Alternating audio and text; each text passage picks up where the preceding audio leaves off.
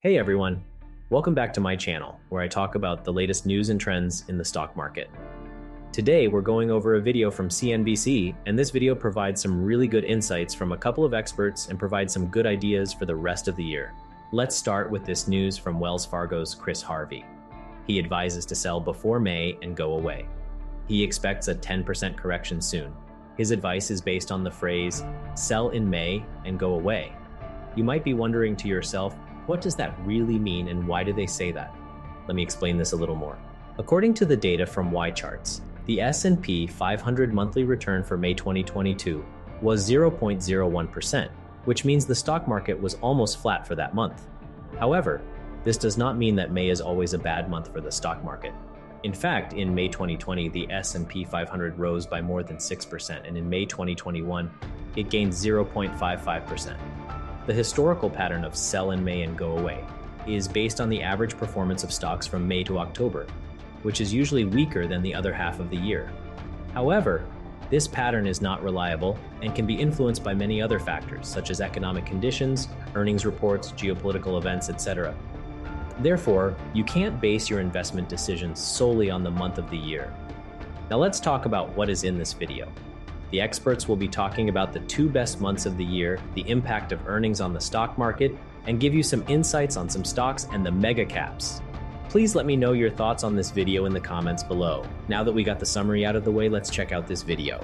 Having a good day led by Caterpillar today, but technology is lagging. Consumer discretionary is a bit weak. The VIX is at 18. Oil is at 81. All right, Jenny, so we're waiting on tomorrow morning.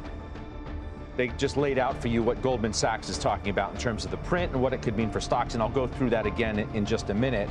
But are we waiting on that in the morning, and that's the biggie?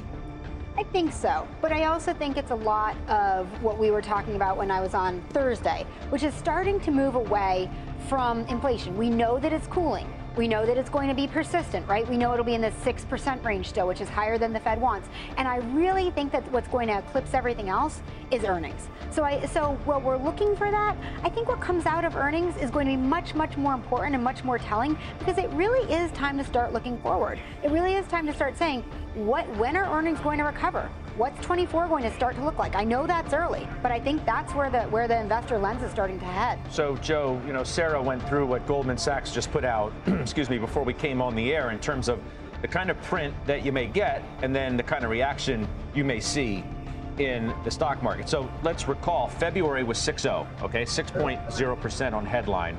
They say if you get greater than 6, you're going down 2% on the S&P. Between 5.2 and 6, you're going down 1 to 2%.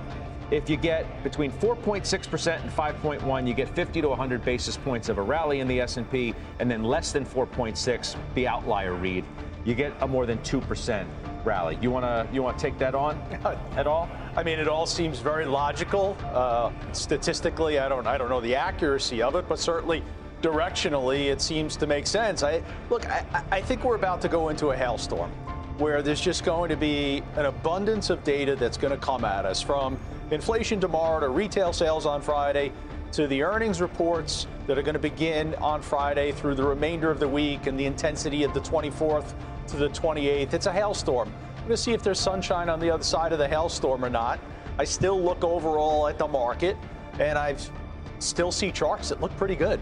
I see moving averages that are actually turning up, which doesn't seem logical given where a lot of the research notes are right now and how positioning is. Some, Bryn, have tried to get a little more positive on the market of late, but Wells Fargo's Chris Harvey is not one of them, and he's not waiting around either for what the print is tomorrow. He says sell before May and go away. I referenced that at the top of the show here. We are within spitting distance of our 4,200 S&P target. He says now shifting direction. Expect a 10% correction in the next 3 to 6 months, a front-end inversion, a 7% year-to-date run, and a banking crisis that will likely take an economic toll triggered our reversal. You want to weigh in on this Harvey call? It's time to sell now. Don't wait for May. Well, that's definitely a dour outlook. I mean, let's look at seasonality. First of all, the 2 best months of the year are April and December. We got, though, in the first quarter, the information, the NASDAQ was basically up 20, and we don't need to go through all the tech stocks that are up 30 to 70% year to date. And so I think in terms of the mega caps tech, which is still so much of the S&P, we have pulled forward so much of 2023's gains. So I think that makes sense, right? To say, don't wait till May. We have pulled forward in general. I think there's areas like energy, maybe some staples. There's other areas that have not participated. And so I think this is more about tech than the broad market.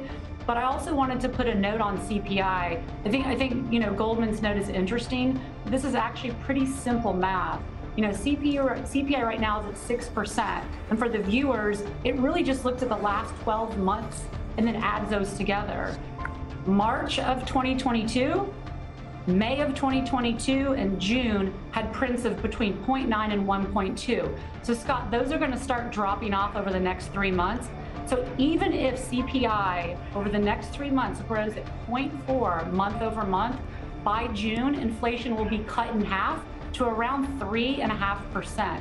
And so to me, that's a very bullish narrative in terms of there's lots of cross currents, but I do think inflation is going to drop handsomely just because we're going to kick off those backwards numbers, which I don't really think people in general understand the simplicity of that. So I definitely think it's more of a bullish note to kind of do a counter against, you know, Harvey's bearish tone, which may be accurate, okay, but I think it's going to be more complicated than just sell in May. I think it's going to be more about sectors and positioning than just sell everything and come back. If you enjoyed the video, please subscribe and give us a thumbs up. Your support means a lot to us.